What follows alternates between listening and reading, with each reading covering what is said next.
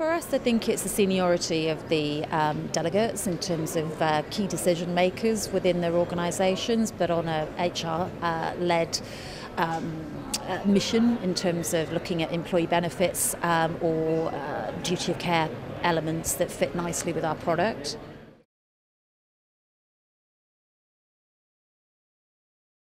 Both this year and last year, we went for the package that involved setting up 14 individual meetings. So that works very well for us in terms of a bit like speed dating, but ultimately a good opportunity to put names to faces and have that one-to-one interaction.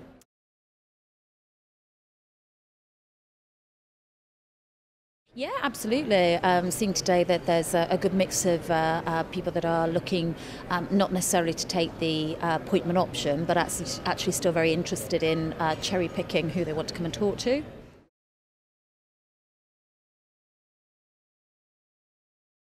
Those that are coming to see us are genuinely looking for added value, so looking for employee benefits and looking at ways that they can introduce something, generally not necessarily looking for it being cost neutral, whereas ours is, so I guess that's a good news story for them, but looking really about attracting staff and retaining staff.